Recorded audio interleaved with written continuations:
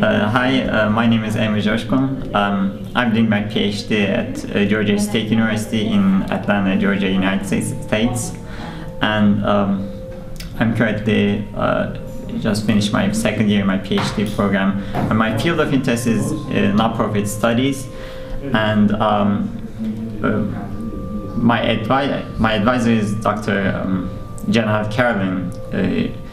And together with her, we are quantitatively testing her theory about how the social enterprises in countries being shaped depending on the institutional framework in these countries, and that research is based on historical institutional theory.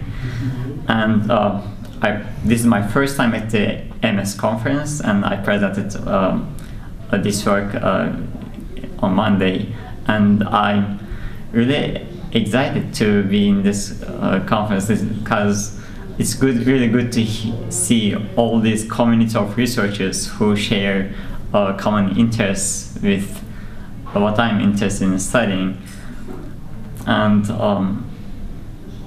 personally, I already was feeling encouraged and excited to be studying about civil society and social organizations, and having this community around me made me even more interested and excited about the type of research that I'm doing. So I'm very thankful for being there.